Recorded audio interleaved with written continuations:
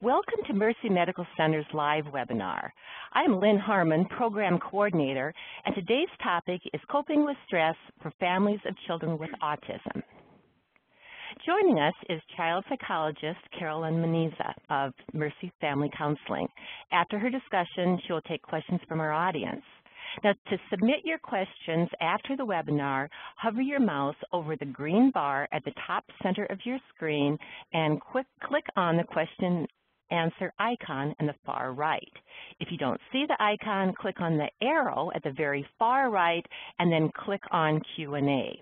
Then from the drop-down box, select host and type in your questions. And your questions will be confidential. Well, I'm very happy to welcome you to our webinar, Caroline, and I'll turn the mic over to you now so we can go ahead and get started.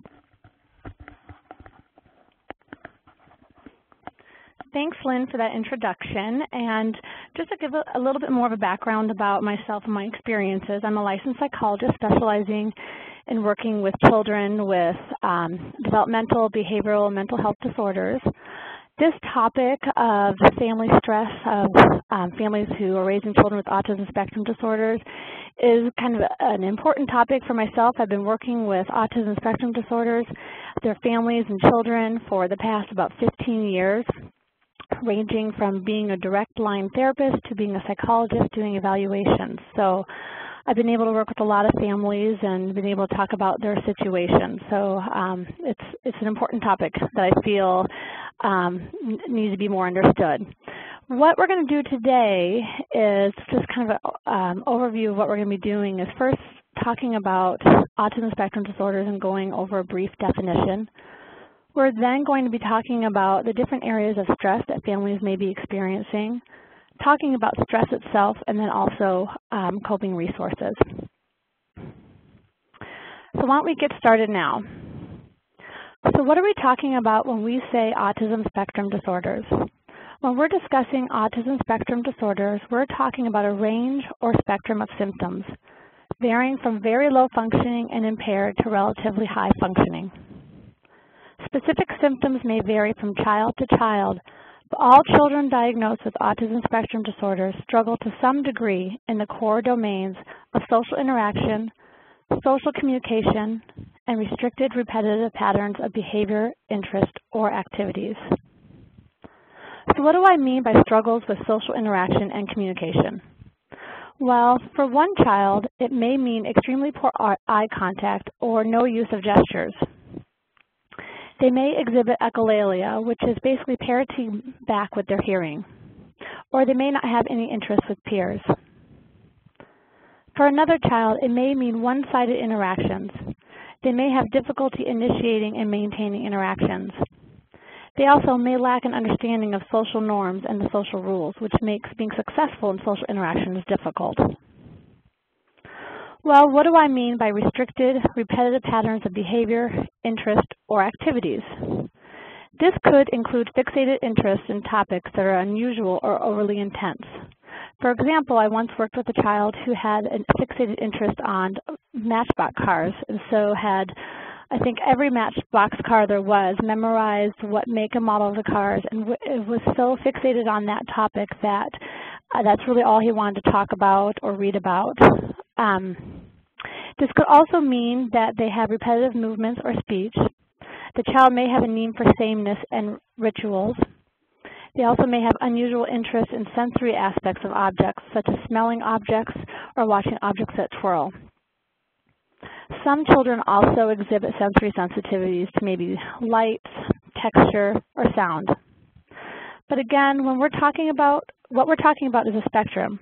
And though these are some examples, every child is an individual and unique. Even though the current thinking is that autism is biologically or neurologically based, there's currently no specific blood or genetic test for autism. The diagnosis is really based upon behavioral observations and documentation of atypical patterns of development. There are likely different types and etiologies of autism, but we don't yet have the science to reliably distinguish and identify the different types. In the DSM-IV, which is the Diagnostic and Statistical Manual that we use for diagnosing, autism spectrum disorders were divided into different subtypes, such as autism, PDD-NOS, which stands for pervasive developmental disorder not otherwise specified, and Asperger's syndrome. Currently, though, in the new DSM-5, the subtypes have gone away, and we simply refer to autism spectrum disorders. However, we are able to specify whether there are language or intellectual impairments, as well as the severity of symptoms. But as we're talking today, I may use the term autism or autism spectrum disorder interchangeably to describe and include the range of children. So let's move on to discussing parental stress and family functioning. Parenting is rewarding, but in general it can be stressful and full of challenges along the way. Parenting a child with a disability, specifically an autism spectrum disorder, can be particularly difficult. There has been much research investigating the impact of a child with a disability on the family system, noting that parental stress is elevated in families who have a child with a disability in the household. It has been reported that the increase in parental stress is due to problems involving the care for the child, pessimism about what may lie in the child's future, and concerns about physical and behavioral aspects of the child. Research has found that families raising a child with an autism spectrum disorder experience a higher rate of stress compared to families raising children with Down syndrome, intellectual disabilities, cerebral palsy, Fragile X, and children with typical development. Furthermore, parents caring for a child with autism spectrum disorders are reported to have higher rates of stress, anxiety, and depression that negatively impact family functioning and marital relationships. The increase in stress, particularly for families with children with autism, may be due to the types of behavior children with autism present. Such behaviors such as self-injurious behaviors, aggression, repetitive self-stimulatory behaviors, loud verbalizations, and irregular sleep patterns can all present at a high frequency. Well, why is it important to understand stress in families? It's because children do not live in isolation, but within the context of a family. What happens with the child affects the family, and what happens with the family affects the child. So let's take a little look at aspects of family life that may be affected. Family recreation is one area that can be affected by autism due to the unpredictable behaviors that some children with autism often exhibit. Families have discussed stress regarding going into the community because of fear that the child will bolt or wander away. They are also unsure how different sensory aspects of the community events such as crowds, noise, or visual overstimulation will affect their child. What can be helpful to families is if they can use different accommodations to feel more comfortable doing community outings, such as wearing headphones to block noise or wearing a hat to help diminish the visual stimulation. Using resources to help with the safety aspect of community outings is also important. There are temporary tattoos with the child's name and number that you can put on the temporary tattoo if the child does not want to wear an ID bracelet. And there's skills training to help the child learn to stay by their parents. What is important is that the family finds one or two things that they feel they can do as a family, and using these accommodations would be helpful. For example, there was one mother that I had listened to her speak at a presentation. She had two children with diagnoses of autism spectrum disorder, and she really wanted to be able to find a family activity that they could do together. So the activity that she chose was bowling. Initially, she reported that this was really stressful due to the anxiety that her children exhibited when going to the bowling alley, the overstimulation of noise, and also the visual stimulation. However, she was pretty determined at finding accommodations and finding ways to help her children enjoy this activity, as well as finding something they could do as a family. So she did use accommodations such as headphones and hats, and continued on a weekly basis to help her children decrease anxiety in those situations. Her end goal was successful, and it is something that they enjoy doing as a family. Looking at other aspects of family life that may be affected, finances is another area. Some parents worry about how to pay for various private treatments, how they will support their child in the future, and what they will need financially for them and their child when they retire. This can be a worry for many families in general, but for families of children with autism spectrum disorders, they are often unsure of what the future will look like for their child. Emotional and mental health of parents is also an area affected. There appears to be an unusual incidence of mood disorders, such as depression and social phobia in first-degree relatives of children with autism. In addition, parents may experience feelings of guilt, depression, anxiety, loss, and anger in reaction to many of the challenges they are faced with. In meeting the needs of the brothers and sisters, there may be a decrease in parental attention toward the other siblings. Depending on the age of the sibling, they may not have an understanding of why mom or dad has to spend more time with their brother or sister with autism and why he or she does the things that they do.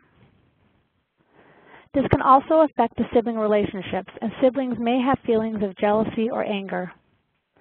They may also feel embarrassed or mad about the difficult behaviors that their brother or sister with autism exhibits.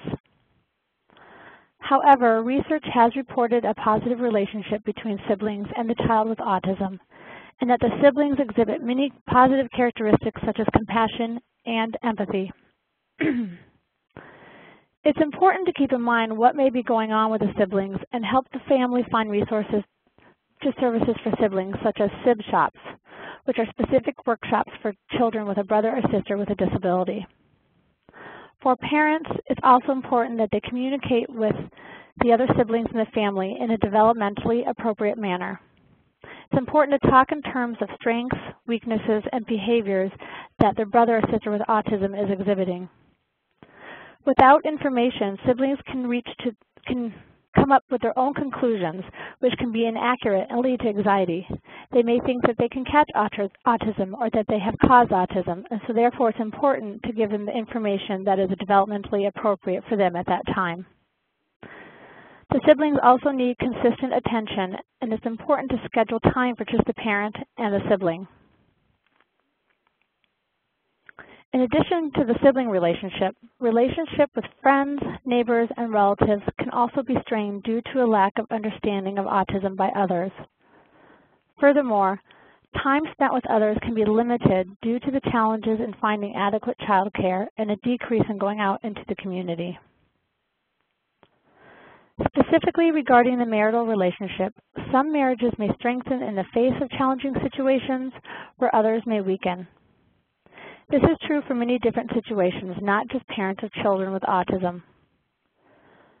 Raising a child with autism likely requires demands on parents that take away from the time spent on the marriage.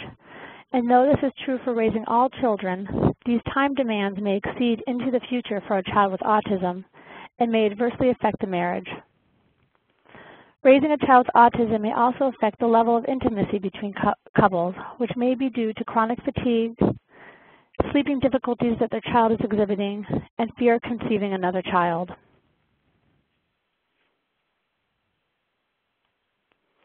Next, I want to talk about categories of potential stressors. Though we've already talked about most of these in the previous slide, I wanted to highlight a few categories we have not yet discussed. The first area is the child's diagnosis. It's been reported that approximately 63% of parents express dissatisfaction with the way their child's diagnosis was announced to them. Further, the amount of information regarding autism spectrum disorders can be overwhelming for parents who have a child that is newly diagnosed. The parents may also go through their own emotional processing of the diagnosis, such as denial, sadness, guilt and/or anger, and what it means to their family and child.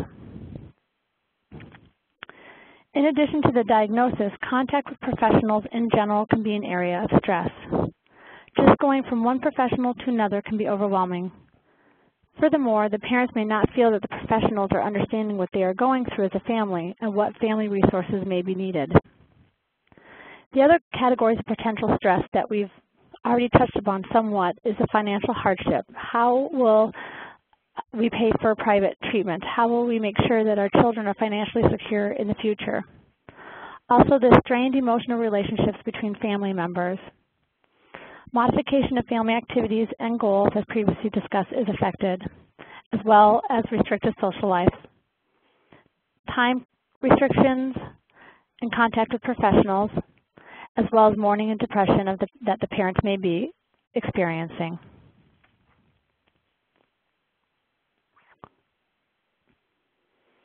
Let's take a look at stress across the lifespan. The behavioral characteristics and social communication difficulties associated with the diagnosis of autism often leads to stress for families that can stretch across the lifespan. Specifically, a child's lack of communication in the early years can leave family members guessing what is wrong if their child is crying. Are they hungry? Are they hurt? Or do they want a specific item? It can also lead to anxiety when they are not with their child about how will their child get their needs and wants communicated? What happens if they are lost? The difficulties in socialization and appropriate play often lead to a need for constant supervision, as the child may not structure their time in a meaningful way and rather engage in repetitive behaviors. There has been research that has looked at stress across the lifespan in the child's early years, adolescence, and adulthood. We know that obtaining the diagnosis can be stressful for families. They initially have concern early on but are unsure where to turn to. Once a diagnosis is received, as we discussed, there is an overabundance of information, and it's often helpful for parents to have guidance. In adolescence, restricted and repetitive behaviors may increase or they may reemerge, which can lead to parental exhaustion. And then for many parents, the unknown of adulthood is stressful. However, what this research has found is that families' needs change over time, as well as the severity of their child's autism spectrum disorder. And overall, there was a gradual adaptation of the family.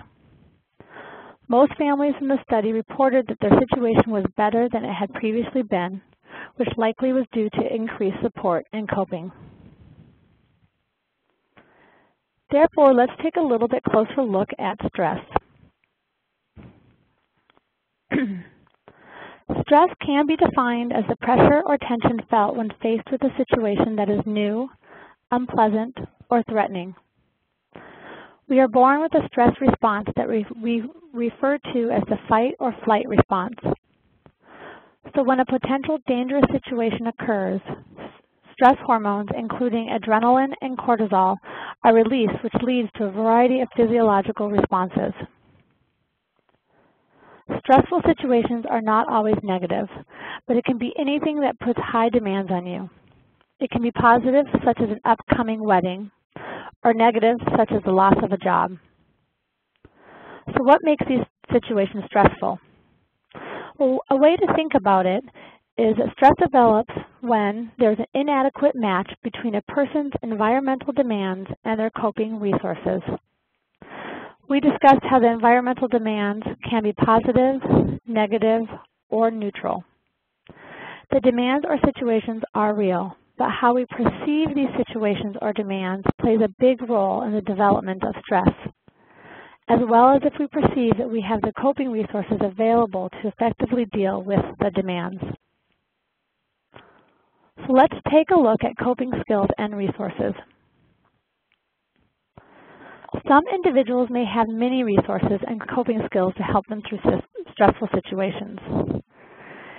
They have family in town, supportive friends, they take care of themselves, and know many relaxation techniques. However, they may or may not feel a high degree of stress. Another person may have fewer resources available to them. They have no family or supportive friends in the area, but they belong to an online support group and feel positive and capable about their ability to cope with the stress in their lives. Again, what is important is the number of coping skills an individual believes they have or do not have, as well as their perception of how they are able to handle the situation using these coping resources. So let's look at a few specific coping resources, one being knowledge. Ambiguity about a situation or the world around us can be stressful. When we do not have knowledge or information about a situation we are in, we can feel a loss of control. With knowledge, the environment becomes more understandable and thus more manageable. It can give us a better sense of control over our environments. How do families of children with autism use knowledge as a coping resource? While it's important to obtain an understanding of what autism is at the time of diagnosis, and specifically what it means for their child, families who have good relationships with school personnel and are involved with school interventions and private therapies will likely feel more empowered and able to advocate for their child. With this information, families are also better able to bridge the gap between the home and the school or therapy environments, which will also lead to more generalization of the skills learned for the child. In using knowledge as a coping resource, parents need to make sure that they get their questions answered at different doctor's appointments that they may be attending or school meetings. Oftentimes, I've told parents it's helpful to go into these meetings with questions already written down on a piece of paper. And if it feels overwhelming, then sometimes bring another person there who can also hear the same information and process it with you at a later time. Next, I want to talk about inner resources as a coping mechanism. What are inner resources? They are internal mental mechanisms such as our beliefs, assumptions, and predictions. It's also how we see the world. Do you have an internal locus of control? Do you believe you have control and can make changes in your world? Or do you have an external locus of control? Do you believe that what you do does not matter, but it's the external situations and forces that have control? Through past research, we know that the meaning families place on having a child with autism and the perception of family support can impact how well they cope. In one study, mothers who perceived their child's diagnosis as being catastrophic for the family were less effective in adapting to the situation than those who had less critical views of their situation. In another study, it was found that negative expectations colored a person's perception of a neutral situation concerning their child's performance. So it's important to take a look at how you perceive your situation and what beliefs and assumptions you have about it and how this impacts your feelings of stress. Next, let's take a look at social supports as a coping resource. We know that talking about our worries and problems can make us feel better, function better, and experience fewer psychological symptoms. And that is why social supports as a coping resource is important. Using social supports can include family and friends who can provide help in child care, provide emotional support, and maybe even transportation or financial support if that's needed. There are also more formal support services such as respite care and support groups. There has been research showing that respite care reduces stress in caregivers and allows them time to complete daily tasks and have more time with their other children. In one particular study in March of 2013, it was found that an increase in respite care hours increased the marital quality and decreased reported stress among families of children with autism spectrum disorders. Though there are resources available to decrease stress, there can also be blocks and hurdles to accessing these resources. One problem is the feeling of being isolated. Parents may feel isolated because they do not venture out of the house or feel that others do not understand their situation. One way to get through that block is to reach out to other families in similar circumstances by joining a support group, in person or online. Parents have told me that they not only get emotional support through support groups, but also practical advice and tips on topics, such as which dentists work well with kids on the spectrum, and where is the best place for them to get their child's hair cut. Another way to get through the isolation hurdle is for families to get help in developing a behavior plan so that they are better able to deal with behaviors outside of the home. Meeting with a psychologist or behavior therapist can be helpful in this area. Furthermore, educating extended family and friends regarding autism is helpful. Families who are concerned about the future may want to work with someone to prepare a life plan and financial plan. Also, professional support may be needed for family members who are suffering from clinically significant signs of depression and/or anxiety. Now I want to take a little time to discuss ways family can decrease the effects of stress on their physical and emotional well-being. Though these ideas are not new, it's important to think about why one may not be using them and how they can fit them into their current lives. First, it's important for family members to take time for themselves and their relationships. Using respite care services or trying to find reliable child care can allow family members time to nurture themselves as well as a marital relationship and siblings. Though it seems that it might be easy to find time for yourself, I know from working with families that it's not. With one family, we spent a lot of time just trying to figure out how can we coordinate child care services, how can the parents coordinate their time so that they have time for each other as well as time for themselves. Second, we all know how important exercise is, but it really does help with feelings of depression and fatigue. With only a limited time in a person's day, exercise time may also be the time that they take for themselves.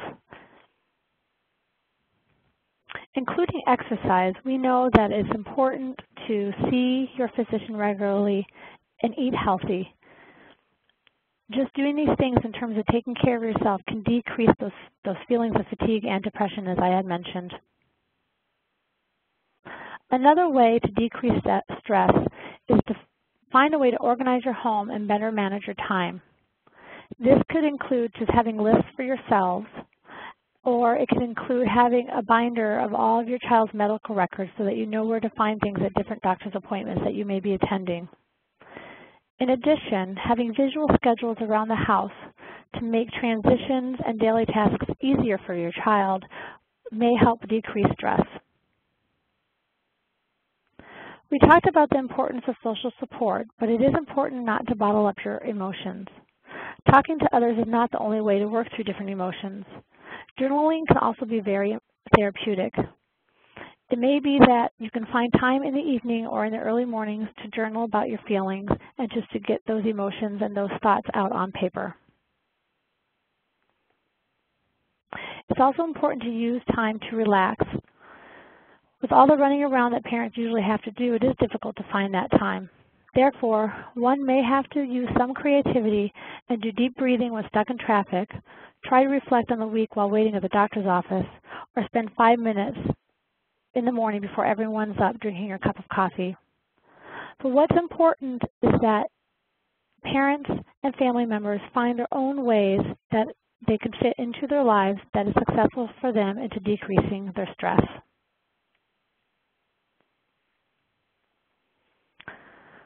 As we discussed during this presentation, there are times when parents need more formal support to help decrease stress and talk about their emotions. One way to do this is through seeing a psychologist or professional who has expertise in working with children and families. We do have such services at Mercy Family Counseling. There are also other agencies who offer support groups and family support and education. Though this is not an exhaustive list, these are a few of the resources I wanted to be able to share with you. One is the Autism Society of Iowa. At their website, you can find many different areas of support, such as a list of support groups that are going on in the area, different activities for your children, as well as different advocacy groups. There's also the Parent Education Partnership through the Grantwood area, AEA, and the ARC of East Central Iowa. So just to recap, we talked a little bit about what autism spectrum disorders is, the stress that families experience, as well as different ways they can reduce stress. If there are any more questions regarding this presentation or any questions regarding autism spectrum disorders and families, you can please contact me at Mercy Family Counseling at the number shown on this slide. Now I want to give this over to Lynn.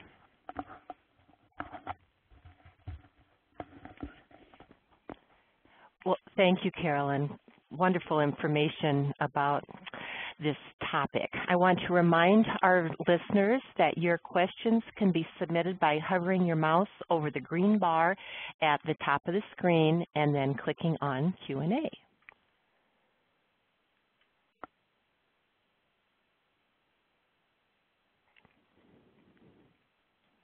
Okay, we're going to begin with our first question.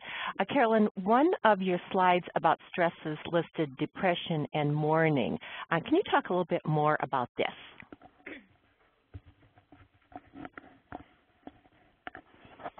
Yes, well, sometimes families do go through depression and mourning. Part of this is that once their child's diagnosed with an autism spectrum disorder, kind of the life that they maybe have dreamed of or thought that they were going to have changes, and they are aware now of some challenges that they're going to be having. The challenges may be kind of a 24/7 experience, and that can lead to increased levels of exhaustion, which then again increases depression. So it is really important, again, to take a break, and if even for a few hours, and to get help if these feelings become more significant and lead to impairment in just the parents functioning in their daily life.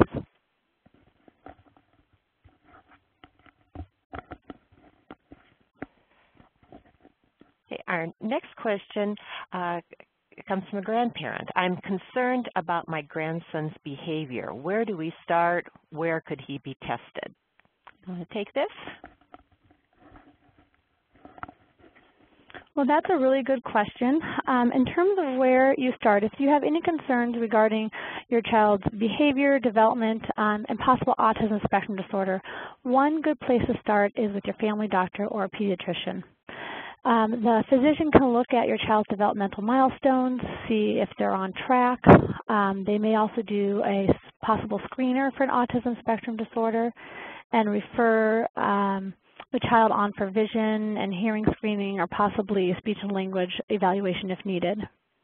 Another area is through the Grantwood AEA, which is on this slide. And specifically if the child is 3 and under, there is an early access agency through the Grantwood AEA. Likely they would do a screener for possible autism spectrum disorder. This is also a good place to start because they can start early intervention services if needed and there's no charge. If a family doctor or the school is also seeing red flags, it's important to get a medical diagnostic evaluation. I think the important thing here is that if you're suspecting at all that your child may have an autism spectrum disorder, it's important to get that child evaluated because we do know that through early intervention, children can make a lot of progress.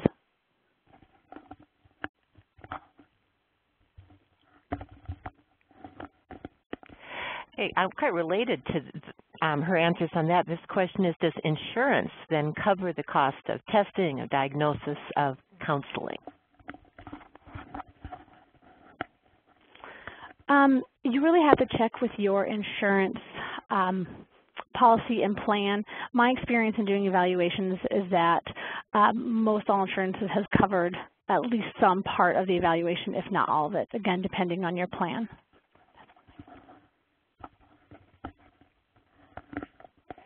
Next question is has a question related to bullying. Parent writes, we have recently experienced bullying at our school with our 11-year-old daughter who is high functioning. Are there resources to help us with the issue of bullying as a family? Tough question here. That's a good question. Of course, to start off, discussing this with the school will be important. And also sometimes if you are already connected with a psychologist or a counselor, they can help you and your child process through some of this. Additionally, there are other resources available. One is the Autism Speaks website. There are a lot of resources on that website, and some being on bullying in particular. That could be a good area to start with, as well as the Autism Society of Iowa. Sometimes they will have different kind of like a webinar, but speakers talking about different topics and bullying. If this is something that continues and you're feeling that you're needing more help than what the school is able to provide you, I do believe that sometimes meeting with a counselor or a psychologist can help your daughter kind of process through what's going on, give her some skills on how to deal with those situations would be helpful.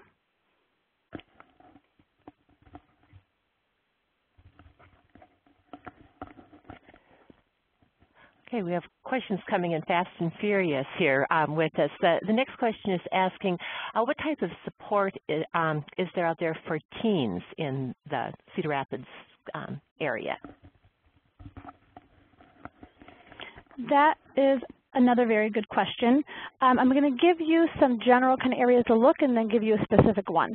So again, the general areas to look is if you look, again, on the Autism Society of Iowa or the Autism Speaks, they have a list of all the different support groups out there. Now, in addition to that, the one that I found kind of specific for the child themselves is there is a Asperger's syndrome family group in Cedar Rapids that can be helpful for family members, but then also a kind of older teen, young adult. Again, it says Asperger's syndrome, high functioning autism support group for the person themselves. That might be of help.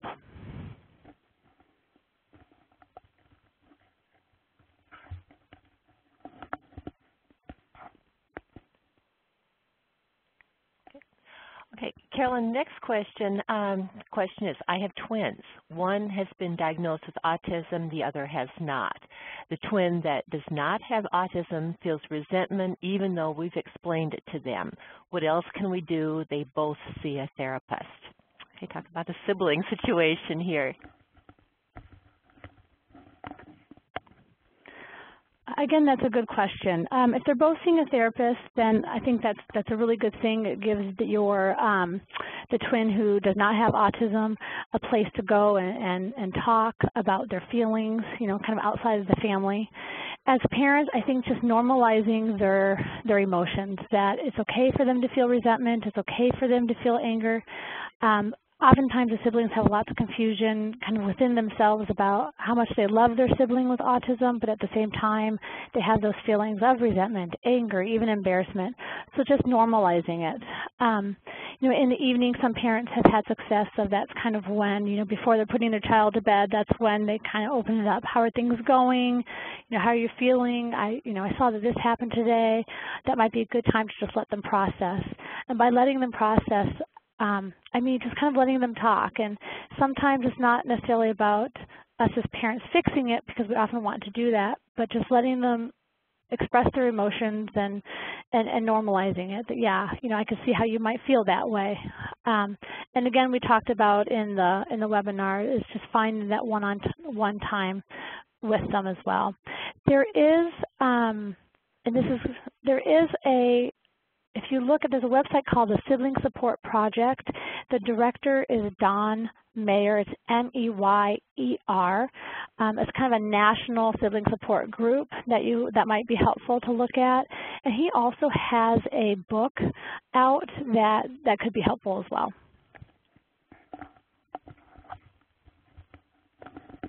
Okay, we really have two additional questions related to resources for sibling. One, the question was, are there local resources for siblings of a child with ASD?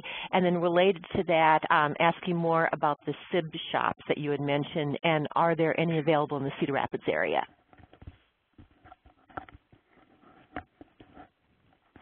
In looking at the Cedar Rapids area, the ARC of Eastern Central Iowa was running SIB shops, and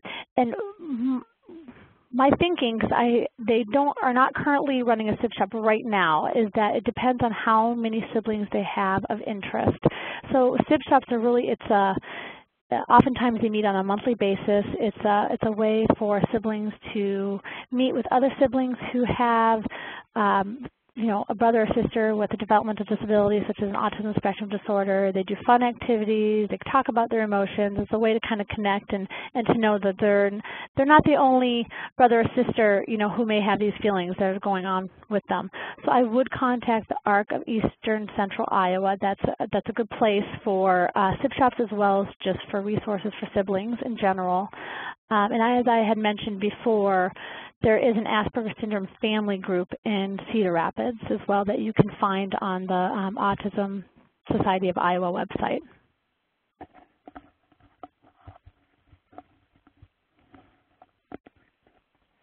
The next question is asking for your recommendation for a good online support group. Now, I know you had mentioned one, but is there anything else that you wanted to speak about?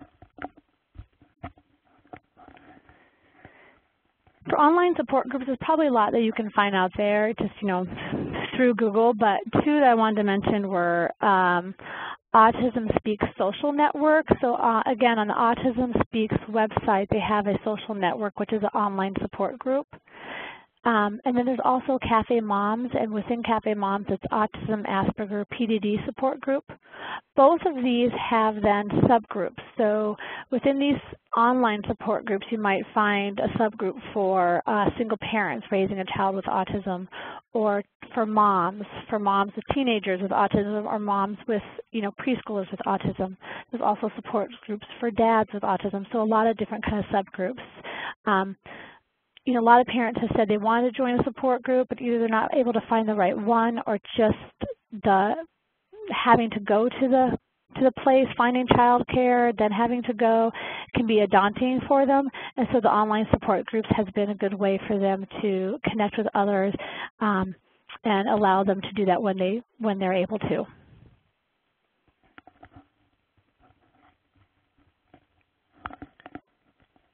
Kind of on a related topic, our next question is asking, where would we look for respite care in Cedar Rapids? So in case not everyone knows what respite care is, it's the supervised temporary care of a child or adult with a developmental disability. Again, the ARC of Eastern Central Iowa does provide respite care. There's also Family to Family Iowa, which is kind of a group of individuals across Iowa who help navigate families through the different services, one being respite care. There's also camps and weekend respite care opportunities, such as Camp Courageous in the area.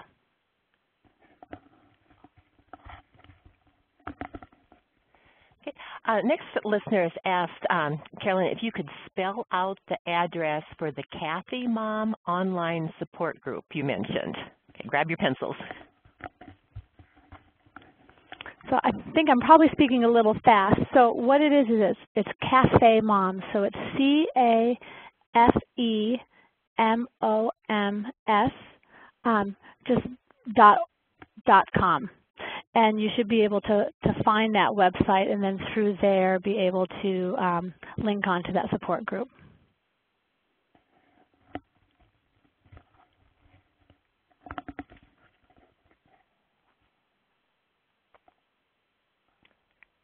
Now, our next webinar topic is treatment options for peripheral neuropathy with Luann Weber. She's with Mercy's Occupational Therapy. This will be broadcast Thursday, March 13th at noon to 1, and she will take your questions live after the discussion. Now, a tape of today's program will be available at the website, web address listed on your screen, mercycare.org/live, and usually within a day or so it will be up. And you can always check this website for information about future webinars and listen to past webinars. If you are interested in future Mercy webinars or events, you may also sign up for Mercy's electronic newsletter at mercycare.org/e-news. I want to check to be sure we have received all our questions. Okay, I think we have covered all the questions that were submitted to us. But again, if you missed something, if you had something that you'd like to follow up with Caroline, she can be reached at 319-398-6575. Okay. Thank you all for joining us today.